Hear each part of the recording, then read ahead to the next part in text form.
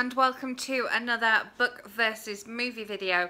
I love making these videos. I will leave a playlist up here in case you have missed any of them. It seems appropriate since I have just finished watching the Golden Globes, and this film was nominated for quite a few of them, that I should be talking about If Beale Street Could Talk, which is written by James Baldwin, and the film has just come out in the cinemas over here anyway.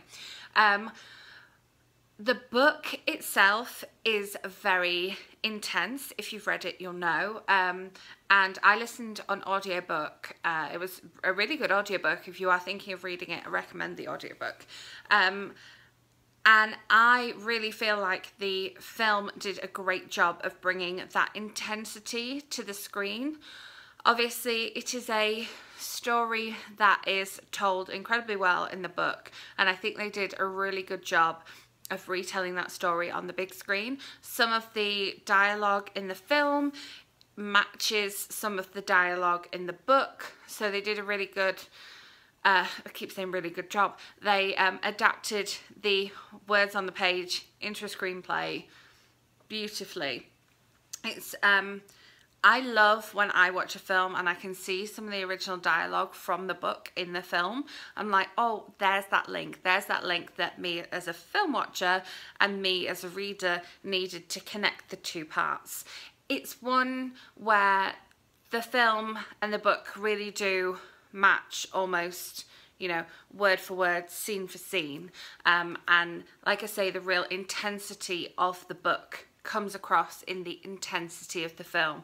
You finish the book and you're not necessarily finishing the book on a high, you're finishing the book and going, oh, that was a journey, I need to take a minute to digest this. You finish watching the film and you're kind of like, oh, that was a journey, I need to take a minute to digest this. I thought they got the casting just beautifully done. I really...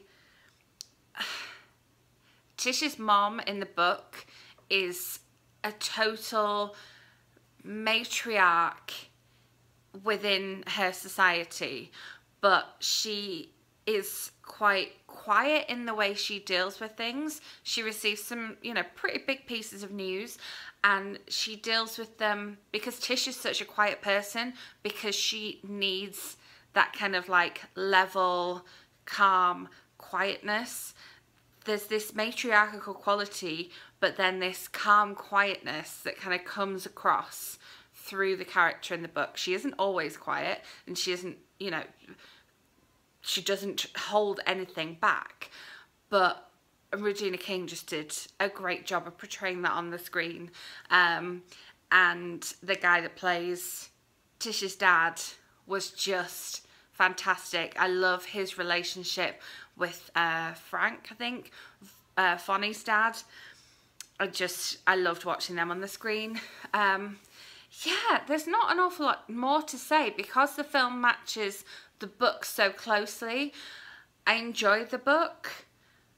Like I say, it was quite, I don't want to say an exhausting read, but you know, obviously the book deals with a lot of different issues in a great way. I do think it's an important read, but yeah, you do feel wrung out by the time you get to the end of the book.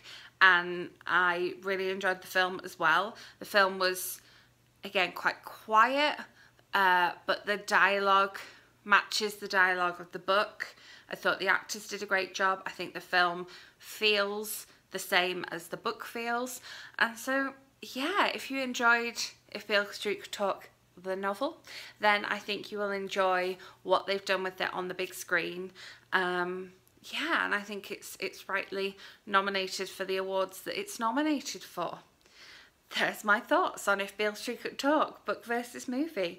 If you enjoyed this video, give it a thumbs up. It's a short one today. Make sure you're subscribed so that my next video lands in your subscription feed. As I say, left that playlist of other book versus movie videos up there, so if you've missed any, you can go ahead and watch them.